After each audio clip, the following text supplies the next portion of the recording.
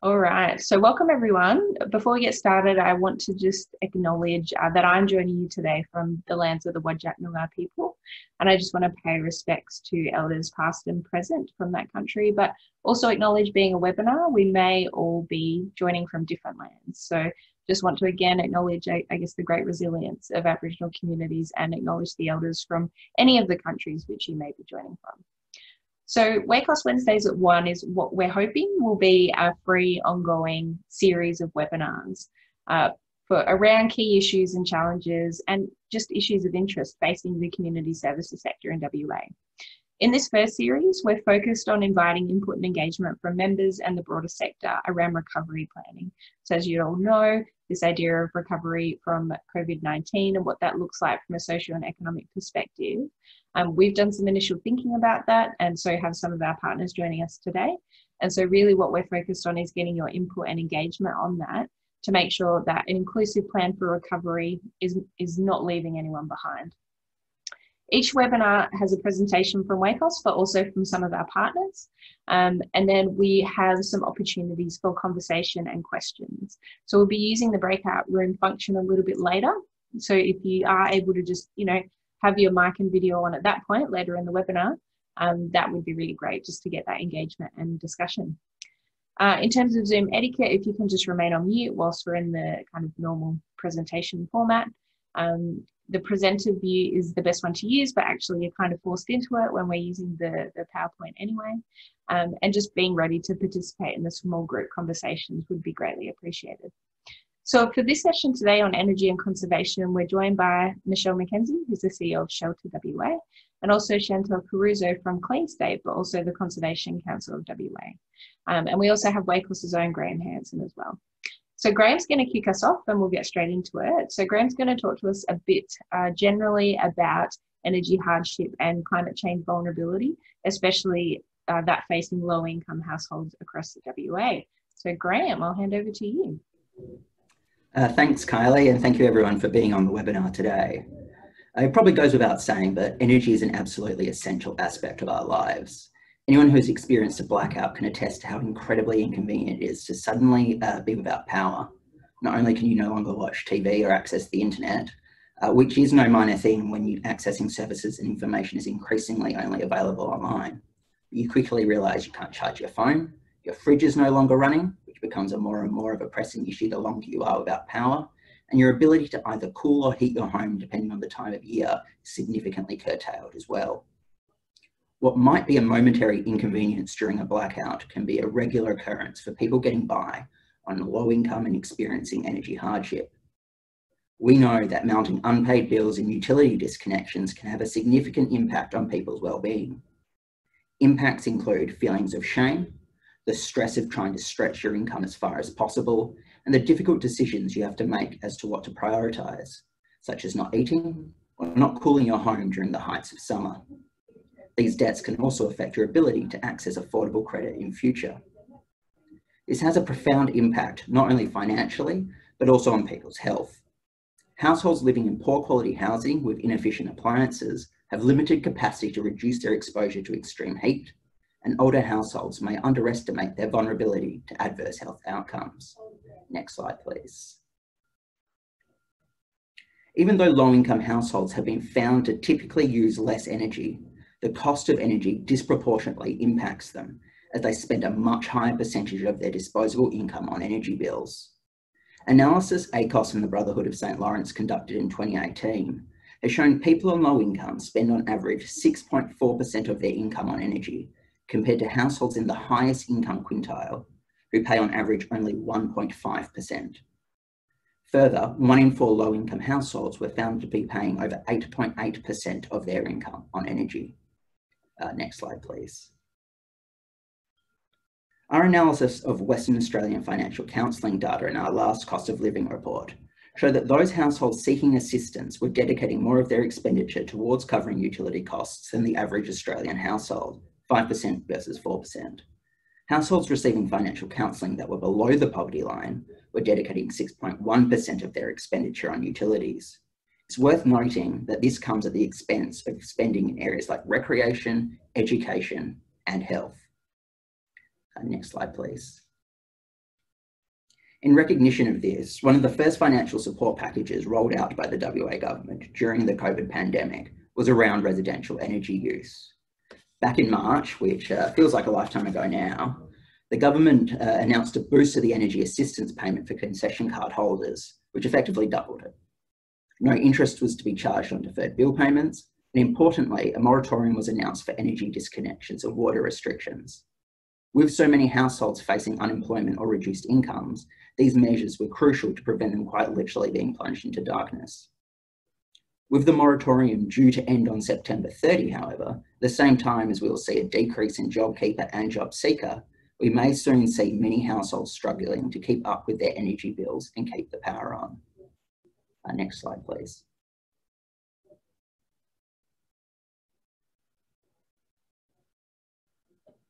Having so much of their income dedicated towards covering essential services like energy is part of what places people living in poverty at a greater risk from the impacts of climate change. They are also more likely to live in the most affected places and with less access to resources such as money, choice, power, and social connections, their ability to cope, adapt, or recover from the impacts of climate change are reduced. As noted by the fourth report of the Intergovernment Panel on Climate Change, hardships from extreme events disproportionately affect those who are socially and economically disadvantaged. Research out of RMIT highlighted the significant dangers faced by at-risk households due to the increasing prevalence of extreme heat. 88% of survey respondents were aware of at-risk clients that did not use air conditioning during their heatwave, and half were aware of clients also not using fans, with electricity costs the main reason. The majority of the respondents were aware of households experiencing adverse physical health impacts and/or declining mental health as a result of restricting the use of fans or air conditioning in their homes. People living in poverty have been found to be more susceptible to the diseases that climate hazards can spread, as well as suffering more from the adverse effects of heat waves. As mentioned, they cannot afford amenities such as air conditioning. This greater susceptibility in turn undermines their income and asset position due to loss of productivity, employment, and income, as well as leading to the development of chronic conditions resulting in general health and growth impacts. Next slide, please. I won't go into specific housing or broader climate-related measures, but I will just highlight that providing low-income households with the resources to become more energy efficient through home audits and appliance upgrades can have a significant impact. There are many programs in the eastern states that improve household energy efficiency for those on low incomes. Western Australia, however, has not had a similar scheme in place since the axing of the Hardship Efficiency Program, HEP, in 2012. A revamped HEP should be introduced to support low-income households to access energy efficiency measures. WA also needs to shift to percentage-based concessions for energy and water, as are used in Victoria. As percentage-based concessions are calculated in proportion to usage, they ensure eligible households with higher essential energy needs receive more assistance in proportion to that need. This approach better supports individual households to cope with fluctuations in their energy consumption over time, as it can account for changes in household energy needs and seasonal variations. Finally, a properly managed transition to a clean economy is essential to benefit and protect low-income households and communities. It is critical that regulators and policymakers work together to ensure an affordable, inclusive and equitable transition that supports the workers and communities most affected. I'll leave it there and hand back to you, Kylie. Great, thanks, Graham. Because we are a smaller group, I just wanted to invite you, if you've got a question for Graham, to just pop yourself off mute and ask. Nope. Alrighty. In which case, I will hand over to Michelle. So Michelle is the CEO of Shelter WA, and Michelle's going to talk us through some energy efficiency measures, or addressing energy efficiency measures across the housing continuum. So Michelle, I'll pass over to you. Oh, thanks, Kylie. And I'm assuming you're the slide goddess. Fantastic. So maybe we could skip this slide. And for people that don't know who Shelter WA is, we're the peak body for social and affordable housing and homelessness. Pretty simple vision that all people living in WA have housing that enables them to thrive. And of course, picking up on what Graham said, you can't thrive if you're spending the majority of your low income on inefficient energy use. So next slide, thanks Kylie.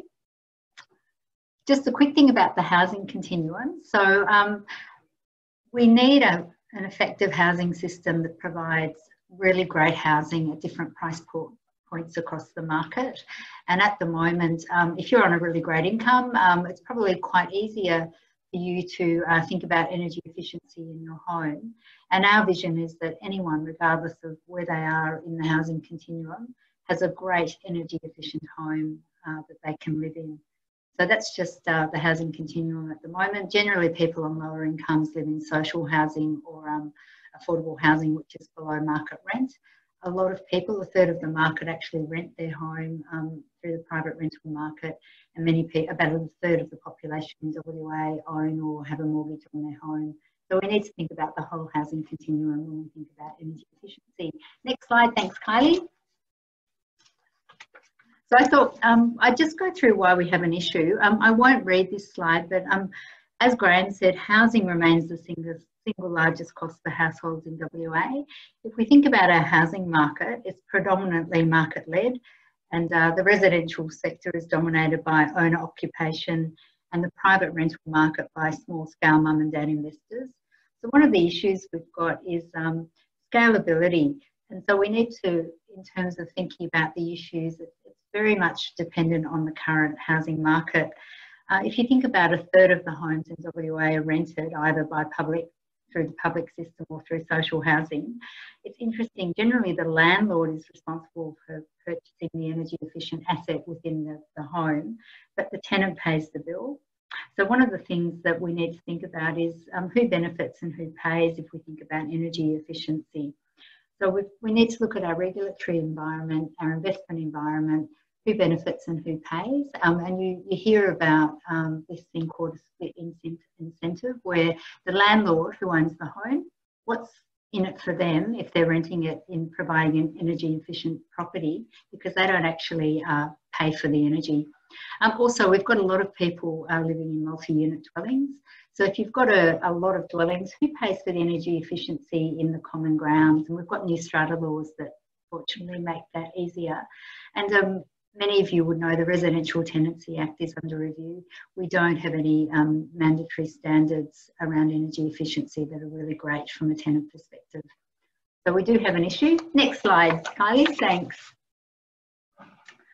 So if we do want to have an energy efficient housing system, you need to look across the whole system. Graham's rightly focused on what can be done to empower consumers, but we actually need the right regulation. So we've got the right homes, the design's right, the siting on the blocks right, the density's right, and energy efficiency's right from the planning scheme master plans. We need the right incentives. We've got lots of homes out there that aren't energy efficient. How do we retrofit those? How do we invest? Is it government grants? Do we get blended finance? What role does industry have to play? As I said, the RTA is under review. So if we had some mandatory provisions, that could be a good thing in terms of minimum standards. And there is some work going on through Development WA where they're looking at, I suppose, leading the property industry by doing some demonstration projects, not just on an individual block, but on a like a master plan approach. And by doing those demonstration projects, they're de-risking the private sector in terms of showing this is how it can be done, these are the costs, these are the benefits. So government has a really great role in terms of setting the lead for industry to follow. Next slide, thanks Kylie. So we do have some things out there that we can build on. There are, as Graham said, there were grants that don't exist anymore. There are some current federal and state government grants, but we need to look at if this is the end game, what role is there for government and the private sector in terms of investing in this? Our planning reform is really, really important. We've got new Design WA design codes, and if we have a good planning system, we can plan out some of the energy efficiencies that are needed right from the master planning stage.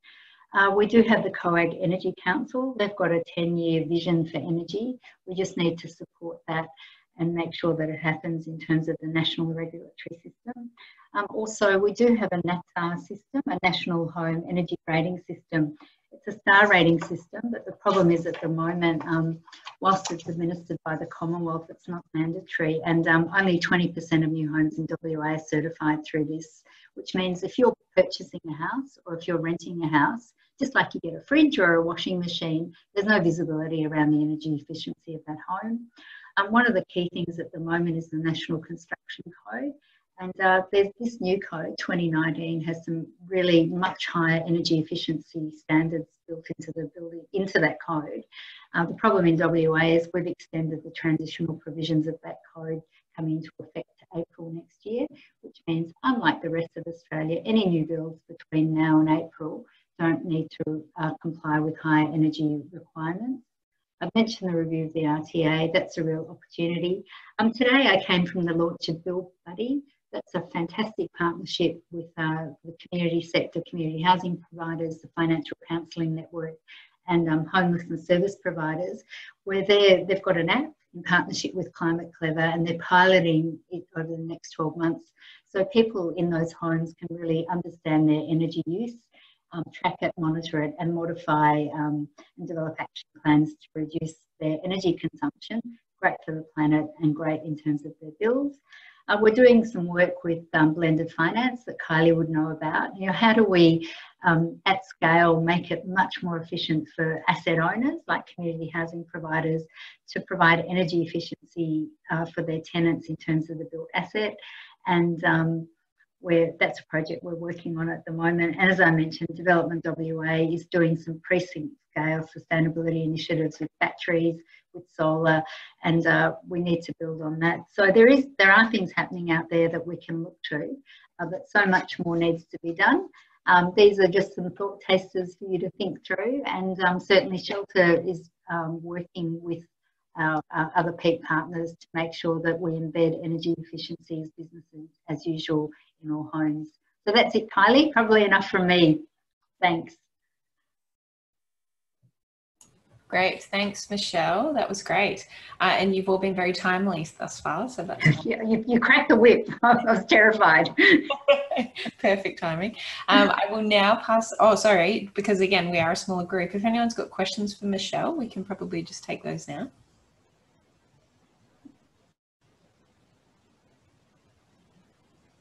No.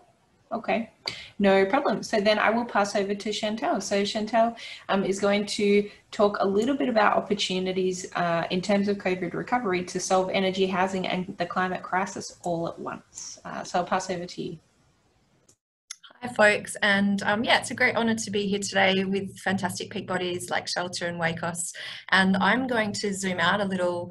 The work that I do at Clean State is advocating for jobs and climate action in WA, and I'm just going to let you know who we are because some of you might not have heard, but we are a relatively new organisation. We're completely independent and we are here to talk about solutions to address climate change in WA in ways that create thousands of jobs and are really exciting for people. We know that people aren't motivated by fear when we talk about climate change, even though it is one of the most terrifying things that one could possibly imagine, but we're here to talk about solutions and really, really excited to be doing this job. So the recent work I've been doing has come off the back of the COVID crisis and the recognition that not only do we need a pathway for a zero carbon economy in WA, but also there's never been a more important time in Western Australia to have a plan for jobs that solves a number of crises at the same time. So the three crises that we're facing is of course the COVID crisis, where we have 64,000 people out of work and a lot of people really hurting in the community. We also have a crisis in the climate, where Western Australia is the only state out of all states in Australia with rising emissions. Our emissions increased by 21% in just the last year. Everyone else is going down.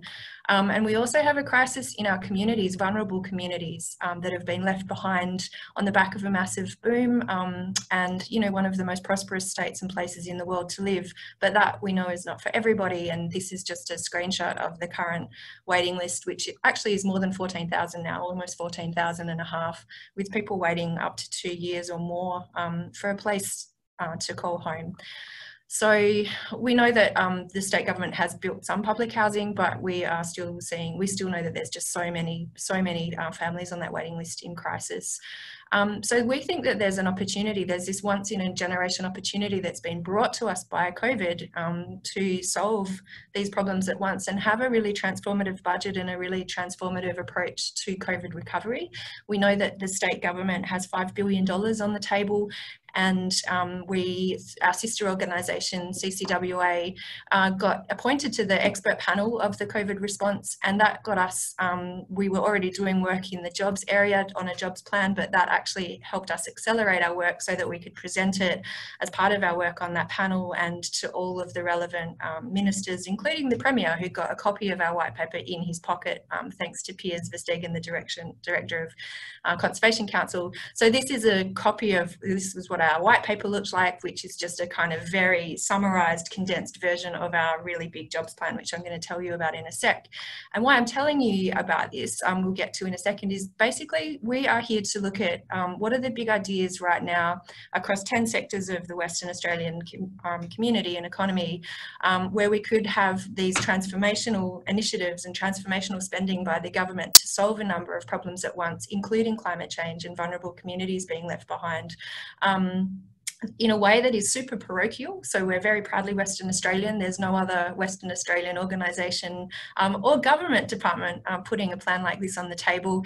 And so we consulted 90 different experts and stakeholders since in the last 4 or 5 months that it's taken to put this together. So really proud of this work, and I hope you'll be excited by it, because we looked at 10 different sectors here where we could have the most impact, and you'll see energy is up there in buildings, which I'm going to talk about in a sec. But yeah, I feel like there's something for everyone and really encourage you to have a look. But we are fundamentally coming from a place of social justice and energy justice, and just to harness those amazing opportunities we've got in WA. What excites me is in the building space, we know that buildings are one of the best places to start for construction, and the housing industry has really suffered through COVID, but also you have that opportunity for our stimulus spending to be targeted to solve the housing crisis. And so one of our 26 big ideas was you could solve homelessness overnight if you committed to building 15,000 new homes. These would have to be low carbon, very energy efficient, essentially wiping out the bills for tenants. And we think you could do that in 3 years. So our calculations showed that would create heaps of jobs, almost 20,000 jobs a year in the construction sector, solves homelessness. It would save tenants at least $800 a year in bills. Essentially, you're wiping out those massive bills that we're seeing people in social housing pay with really low performing homes. And also something really interesting that I found, a WA study that found that for every person who's experiencing homelessness, if they're safely homed, you're going to save at least or almost $5,000 per person just in healthcare costs every year, because of the amount of services and emergency attention that they're needing. So that adds up to $72 million a year for our healthcare system, and it also puts government-owned land and buildings to work. We just think there's so much potential to do that. So that was our first big idea, and obviously, you know, those homes would have solar and be very, very high efficiency. We put 7.5 stars as the minimum, and that would certainly be an improvement. Michelle reflected on how our construction code is kind of lagging behind, so that would be a massive improvement. It's not just us asking for this, it's just such a no-brainer. So here's a couple of grabs from headlines we saw why the focus of any stimulus should put social housing first. So that was one of our big ideas, and the second one I quickly wanted to share with you, specifically around energy efficiency, because this is such an exciting area to work in. It's considered a type of energy. If you can reduce energy from being used, you don't need to make it in the first instance. And so that's why it's one of the cheapest ways to reduce emissions, really good form of stimulus, because people doing energy efficiency and retrofitting are often small businesses, local businesses. And it's also one of the most immediate ways to increase the health and well-being and comfort of people living in really poorly performing houses. We know that social housing, unfortunately, is a lot of it is old and aging and not performing well. And so retrofitting for us was just a no-brainer. It is such a no-brainer. So another one of our big ideas was to retrofit and repower all of our social housing homes in 3 years in Western Australia, all of them. Now, we know that it can be done. It would create around 4,000 jobs in people like this guy, Stephen King, who is an insulation installer and has managed to install 20 social housing insulation retrofits like as a charity. He's just doing that for free because he just wants to help people. We know that tenants would again save a massive amount of money on their bills because the homes are so expensive. So that would be, you know, if you net that out across all of those families, you'd save about, or it'd be a stimulus worth about $70 million to local economies. We know inefficient homes are really unhealthy, and the Energy Efficiency Council, the national peak body, is saying that just a simple insulation package could cut heatwave deaths in Perth by 90%. So that's incredible for me. And then the other opportunity is we often hear about how costly it is to do this stuff. Michelle mentioned the split incentive.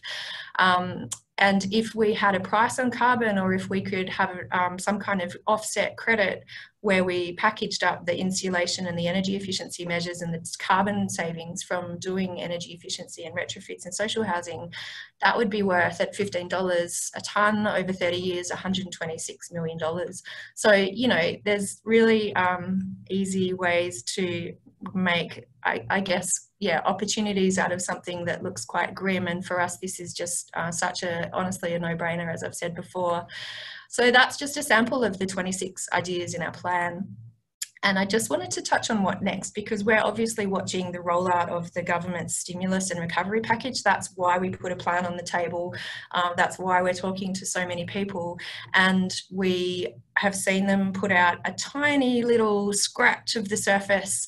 They've put $6 million towards 500 new solar social homes. And I should just clarify, with our retrofit package, we're proposing that every single social housing dwelling would have solar, some would have batteries, they all would have insulation, they all would have their gas appliances phased out to electric and have high efficient electric appliances. So yeah, it's a very standard basic package. It would cost about $4,000 or $5,000 per home.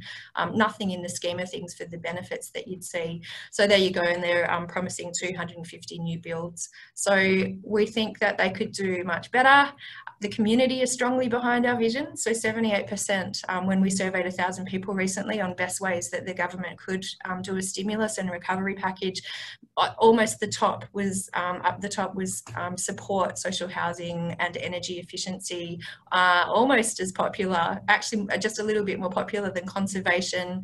And we also are seeing great momentum in the media with scientists saying that this is the way to go, that to recover from COVID we need to do, and to solve climate crisis, we need to do these kind of stimulus measures. We're seeing business and industry also urging for sustainable recovery packages. We're seeing massive, you know, world-breaking stimulus packages, green stimulus packages overseas. And so, yeah, it's just time to make it happen. And I would really encourage you to have a look at our plan and get in touch to talk more about it. Amazing. Thanks, Chantal. And I really like how Clean States framed it in a very, you know, positive, here are some initiatives that we think we could work kind of light. I think that's really great, and it adds, I think, immeasurably to the kind of dialogue we have about what recovery and recovering from COVID in a social and economic sense looks like. And so we have a Google Doc, which I'm just pasting into the chat. If you're able to click on that and open it up, that would be great. It gives you the 2 questions that we are looking to answer within this small group conversation that we have next. Just getting a sense of what you're observing or experiencing in terms of energy hardship and climate change vulnerability for the communities that you're working with. And secondly, what reflections and feedback you have on the proposals that Michelle and Chantal have talked about today, and the ideas, I suppose, that they've put forward. So I'm just going to pop you into separate rooms now, and I'll see you back here soon. Community as well, in particular, because obviously being a really cold place and with a high level of older people, it does make a difference. Yeah, absolutely. Cool. Thanks, Leslie. And Al. Yeah, excuse me for popping in and out. I was listening in as I was driving back to the office. I've been on a community luncheon, so I represent Community, a profit for purpose social enterprise. I'm also a lived experience advocate for the homelessness community, and yes, you know, anything that we can do as a collective to bring down the costs of living for our most vulnerable, then you know, I want to be, you know, a part of that. So that's great. Thanks, Al. So anyone got any reflections on what we on the content presented? Any places to start? Michelle. Great work, Chantel. Really brilliant paper. We didn't put up our recovery paper, but we've got one as well. And so, similar to peers, we were at the Premier's Roundtable and the Housing Minister and Planning Minister's Roundtable as part of the recovery effort. And it is a once in a lifetime opportunity. But I just wanted to reflect on the launch that Rochelle and I are at this morning. There are so many really fantastic grassroots initiatives out there, and the Bill Buddy launch is just amazing. Bill Buddy is a spin-off of Climate Clever, which is a really fabulous app that you may have seen as part of the ABC Save the Planet series. And so over the next 12 months, there's going to be 300 tenants in predominantly social housing testing this app to see how a really easy thing on your smartphone can deliver real outcomes in terms of your bills and what you're paying for energy, but also reducing carbon emissions. And I think people talk about innovation like, oh, it's huge, but it's these quiet intersections where people are just getting on and building on success that is really innovative. And I think for us, it's a real watch this space, because it's the tenant saying, this works for me, this doesn't work for me. And it's just brilliant. And then coupled with that, the work we're doing with the community housing sector who own the assets to say, you know, how do we get over that split incentive? What's in it for us in investing in energy efficient things on our properties? We pay for that. How do we recoup the costs? And I think, you know, the sector's up for that conversation, and that's where we need you know, government, industry to come to the table and say, you know, the end game is this. How do we support people to have really great experiences in their homes by delivering efficiencies at all levels? Yeah, absolutely. Thanks, Michelle. Anyone else? Has anyone else seen any of those sort of, you know, grassroots initiatives or things of people that are just getting on with it? So I think part of it is just sharing some of those stories sometimes, right? And being able to record them.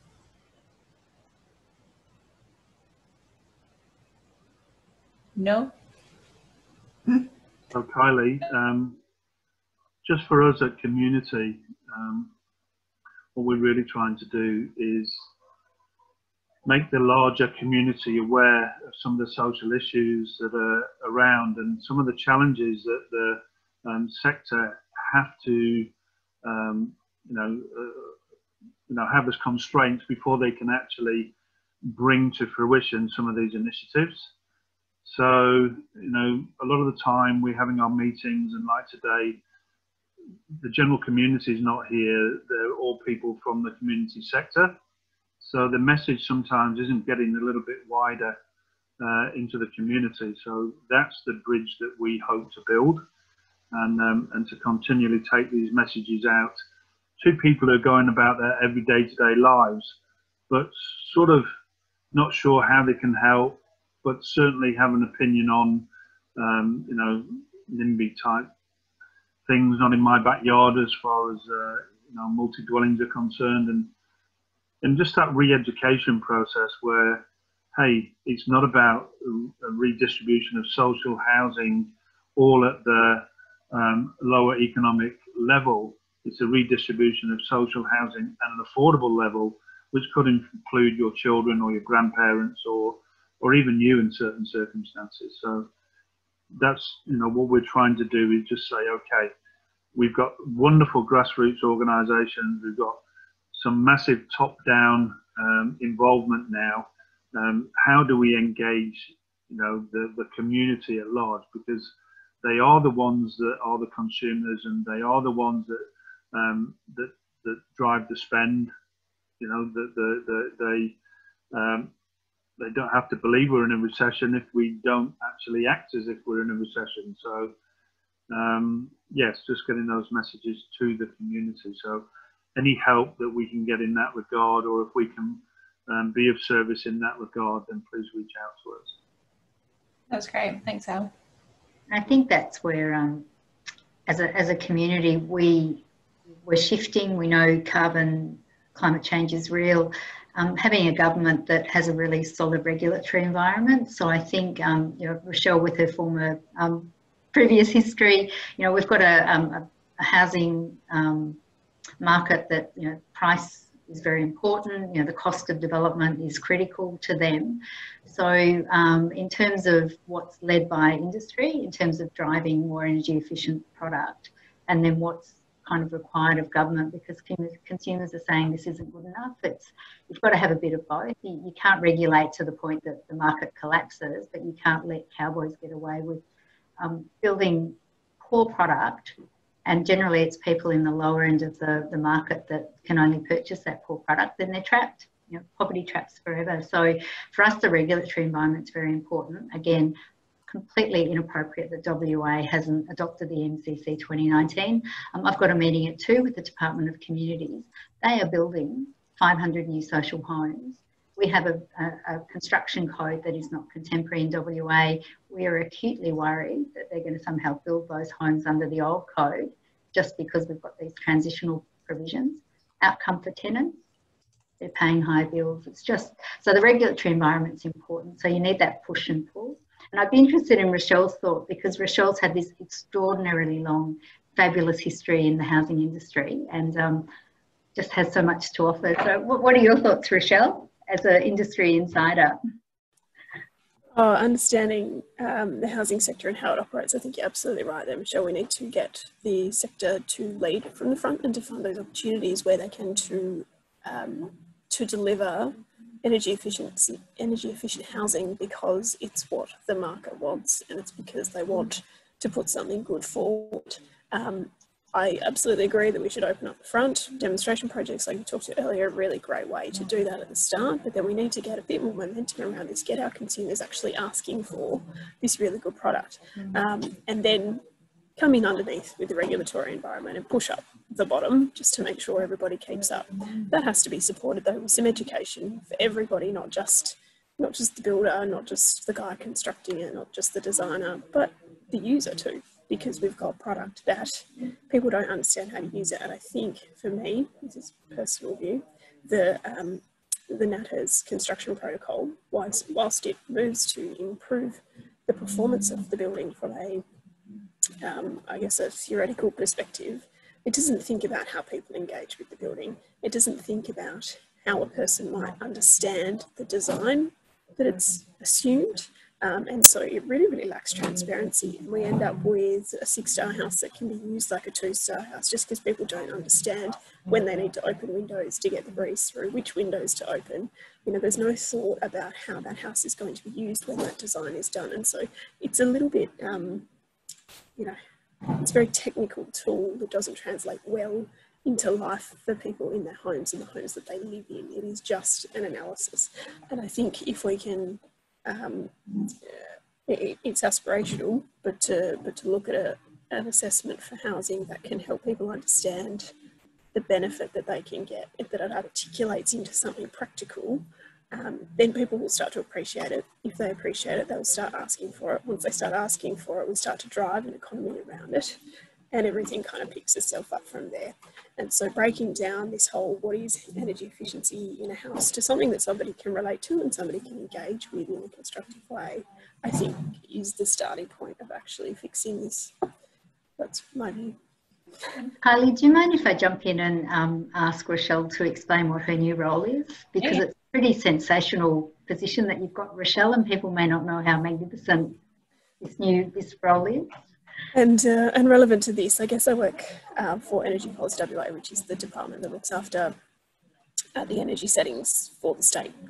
And my role specifically is in consumer advocacy and making sure that the voice of the people broadly are heard in government decision making. And so I sit at the table in here in the office doing a lot of the advocacy work that I know your great organisations do, but I get to talk to the guy writing the stuff and poke him and say, hey, how about you think about this? So having come from the outside and knowing how hard it is to get in sometimes and to influence the decision-making process, it feels like Christmas every day. So some really great opportunity in getting some of these ideas and things and cutting straight through. It doesn't stop with me though, like I'm inside and I've got this little back door entry in on everything, but you still need to make sure that we're presenting these ideas into the ministers and the various ministers around Cabinet and all the different decision-making tables to make sure that we're getting a rounded kind of view on that. We don't just stop here. So it's a really great little role, but I get a lot of insight into what is being done by the government in the energy sector that probably doesn't articulate well out into the community, and I'm working beavering away to try and change the way that that's done, but I can't obviously make any promises. But this office is responsible for a transition essentially to move from our current energy practices into the new world of a reliable, affordable, sustainable and secure energy system for the West. We operate very differently to the East, and so when we look at WA, we've got a really unique isolated system that we need to make sure we keep performing right, because we need to make sure we keep the lights on. That's pretty important. And there's an awful lot of work being done, which is about trying to make sure that we can have batteries and we can have renewable energy feed into our grid. And one of the big challenges about the system in Western Australia is because it's so isolated. Like I said, we need to make sure that we're using energy at the right times and sourcing energy in ways that don't overload or underload the grid at any given time. Solar's been a little bit of a catch point in that sense, and so just dumping lots of dumb solar onto the grid could destabilise it in the long term. And so in April this year, the government released what's called the DR roadmap. That's just Distributed Energy Resources Roadmap, which looks at how we can continue to put solar onto our buildings, how we can continue to add things like batteries and EVs and everything into our system all over the place like they are in our houses, but in a way that is really constructive and really helpful to the grid as a whole, and we keep the lights on for everybody and making it more accessible for everybody all through the way. So greening our supply, making it more accessible, and just helping out everybody in the process. And so that's a really interesting document for this group to consider, in the sense that it looks directly at an action to considering how we can get more tenants to be able to access solar and other alternative green forms of energy, rather than just kind of being a receiver. It talks about how we engage in our energy system in two ways. And we've talked today a lot about energy efficiency in our housing and how we can act within our four walls to do things, but we will evolve as a state to using energy in a much more dynamic kind of way. How there's energy coming in, where that's come from, who we're getting it from, and what its source is. We can start to look at our energy use in that way too. And so as part of the recovery package that the government has announced, we've been looking at a couple of different ways to kind of start that evolution, and Western Australia is at the forefront of all of this. And we don't talk about it. Like I said, nobody gets to hear about this exciting stuff that we're doing to completely renew our energy system. You mentioned the 500 social housing properties that look at solar panels on them, but we're also looking at a trial for testing how we can kind of share energy between some different schools, which is a really exciting and new way of sourcing our energy. We're also popping 60 bus and train stations are getting solar in there as well. We're looking at different ways of delivering our regional power infrastructure. Obviously, Western Australia is a huge state. We need to get power to all these different peoples, and so we're looking at community responsive kind of solutions that can help source energy there. And so there's an awful lot of positive things that we're doing, I guess, around the edges, and things like Michelle said, Bill Buddy and that app today, I think are really great complementary steps that the social sector is taking to help support some positive outcomes in that way. And so I engage with a community like yourselves through a couple of different mechanisms. We have an advocates forum, which I know a couple of you are members of, and we have a grants mechanism to help support the consumer voice in the energy sector. And so if you are interested in being involved or around that a little bit more, please do please do let me know, because I just kind of want to be able to pull it all together and coordinate it so that we can feed this in a really constructive and efficient way, so we can get the message through to the decision makers in the most effective means. Great, thanks, Michelle. And was that thing you mentioned that people might be interested in, just so I can find it and send it to others who register? I'll pop it in the chat there. Oh, amazing, that'd be great, thanks. So we've only got a couple of minutes left. Has anyone got any final comments you'd like to make or feedback? Michelle? Yeah, go. Well, we do have a state election coming up, so net of all the recovery work, I know a number of the peak bodies have been caucusing about our state election platform, and certainly for us, energy is front and centre in terms of housing and ending housing poverty. So, you know, I think you always look at the opportunities. We do know the federal government's been missing in action, so we're really hopeful that as part of the federal budget that they will do something around social housing, and of course that should include investment in retrofits. And our national peak body has got out a proposal for SHARP, a social housing acceleration recovery package, where we're looking at retrofits on social housing across Australia. So take the opportunities when they come, but I just want to thank you, Kylie, for setting this up. It's been a really good discussion, and thank Rochelle for sharing her new role, because it's pretty exciting that government's got you in there now. Yeah, absolutely. If there's nothing else, maybe I will draw us to a close a little bit early. Even though this was a smaller group, I think the content was still really great. And even Ashley mentioned before she dropped off, she was like, oh, the content here is so excellent. It's such a shame that there's a small number of people here.